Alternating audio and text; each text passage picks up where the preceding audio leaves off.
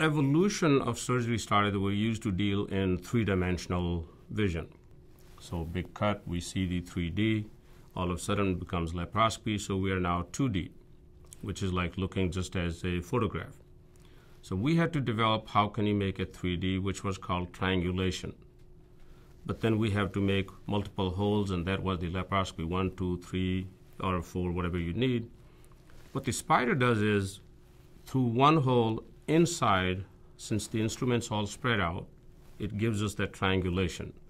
So you can still have the laparoscopic feel through one cut, no second, third scar to show. You're done, everything comes out through the same opening, and you got a one little incision, and everybody's happy.